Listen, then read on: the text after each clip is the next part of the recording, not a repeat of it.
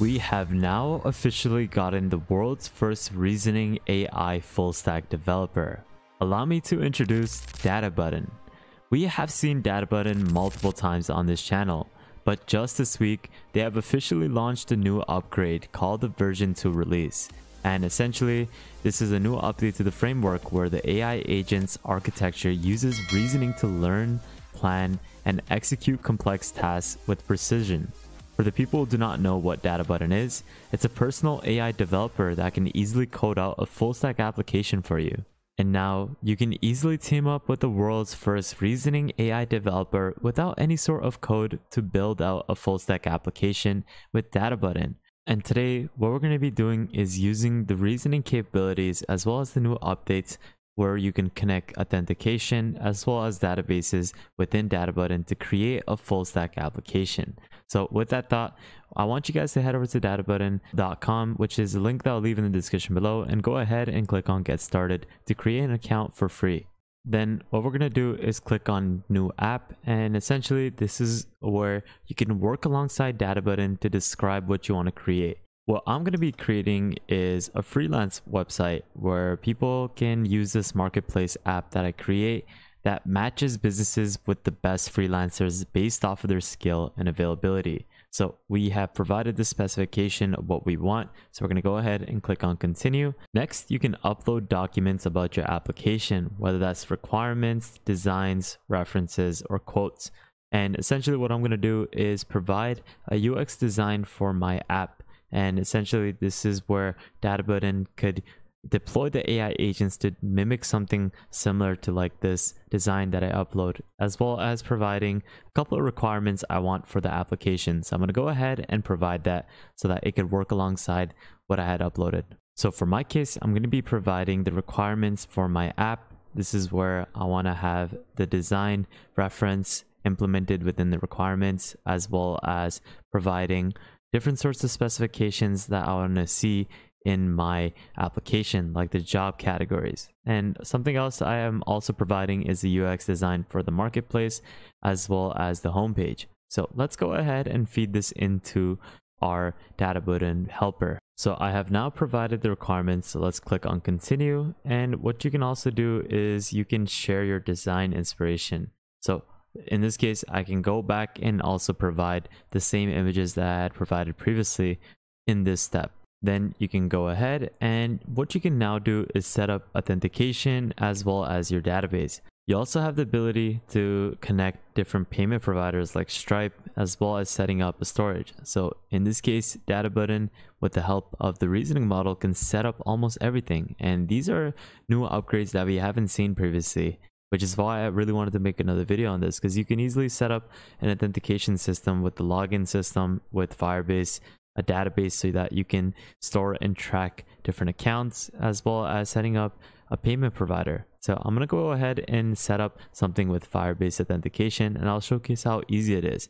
We're going to select this. We're going to select the database for to be Firestone, and then we're also going to have it so that the storage will be with Firebase. So once we have set all of this up, we're going to go ahead and click on let's start.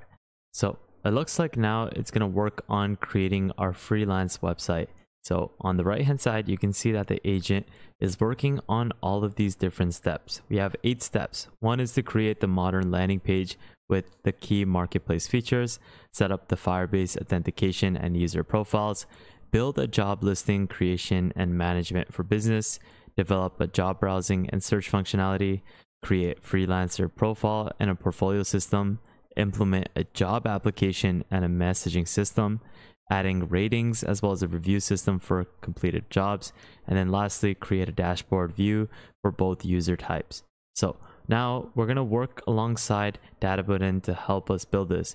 So right now it is asking us, would you like me to start working with the first, it was the first prompt to do. So this first task, we're going to go ahead and click yes. So this is a really great thing with Databutton, where you can work alongside it to keep on configuring and working on it. So we can see right now it is going to now fully go ahead and code out the front end.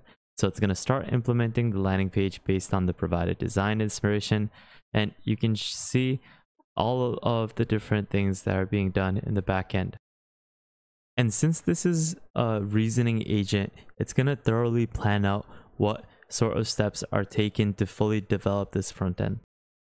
So you can see the implementation approach is to create the navigation component with a logo, menu item, as well as an auth button, build a hero section, you have add job categories, as well as adding testimonials and a footer. And this is just a preview of what it has been able to accomplish so far. If you click on the preview tab, you can see all the pages that it will code out. And I'm truly astonished to see such a great generation that it was able to output. You have a fully functional web page with different categories in which you can search jobs for. You have the testimonial as well as the bottom footer. So this is definitely a great first iteration. And obviously you can go back and ask it to improve forward, but we're going to go ahead and now work on the next step, which is to go ahead and implement the Firebase authentication. So the first task is now done. So we're going to then move off into the next step. What's cool is that the agent will now help me set up the Firebase authentication, and we're going to go ahead and set this up now. So there is a button for you to add it. So you can simply go ahead and click on add. You can go over to the Firebase console, and this is where it's going to give you the right steps in the Firebase console to easily set this up. So after providing the necessary details from Firebase, you can then go ahead and click on add connection, and then it's going to go ahead and configure all the pages and APIs for you. So you don't even need to do anything. You don't even need to set up anything. It does it all autonomously for you, which is just insane. And looks like we have now set up an authentication with Firebase. So we can click on done, and it has now installed the Firebase extension, and it's going to go ahead and set up everything for us. So after I had connected Firebase to Databutton, it has now worked on different profile types, where it's going to focus on a role specific field for freelancers as well as businesses. And to take a look at what it had done for this, if you go over to the preview tab and click on open preview, you can go over to the login page, and this is where you can now sign in with a Google account and sign up as someone who works as a freelancer, and then someone who is looking to hire, and then sign in with Google, and then it will prompt open Google to set the login. And that's essentially how Databutton was capable of setting up the authentication system with different profiles. So now that the Google authentication system with the login and sign up is set with different profiles, it's going to go ahead and tackle 3, 4, and 5, which is to create the functionality of the app where you can create freelance profiles and a portfolio system, develop job browsing as well as a search functionality, and so much more. So now that it has focused on creating the browse job feature where you can manage different jobs, there are published jobs that you can go ahead and close, or you can publish a draft job such as the UX designer, and you can go ahead and also create a new job, and you can get a preview of this, and essentially this is how the job card would look. So let me give you a preview of what has happened so far. We have been able to develop the browse job feature as well as the post a job feature. So if you have to click on this, you can see there's different categories of different jobs that you can search towards. You have a search tab over here where you can search up something like UX designer. You can also go ahead and post a job. This is where you can go ahead and create a new job, and you just need to simply go ahead and fill out this new job application, and then you can have a preview afterwards for this job title. And that's essentially a gist of what has happened so far. So it looks like this full stack application is fully complete. It has finished all the tasks, where it has even developed a messaging system, and now we have the ability to even access our own account like we saw previously. But everything is fully complete. Obviously you can add a placeholder and add and browse through different catalogs over here, but essentially the main functionality of this application is fully functional, where we can go ahead and add in different sorts of jobs over here. And if we want to categorize for development, you can then go ahead and find a job that works best for you.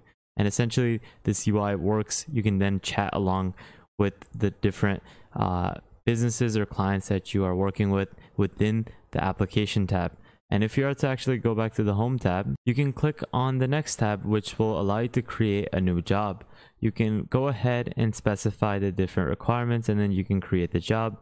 And then this is a preview of what has been created.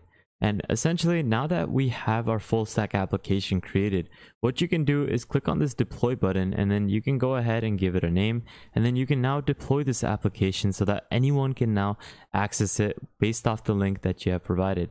You can also go ahead and connect it to another domain so that you can have a specific domain to access your web app that was created by Databutton. If you like this video and would love to support the channel, you can consider donating to my channel through the super thanks option below. Or you can consider joining our private Discord, where you can access multiple subscriptions to different AI tools for free on a monthly basis, plus daily AI news and exclusive content, plus a lot more.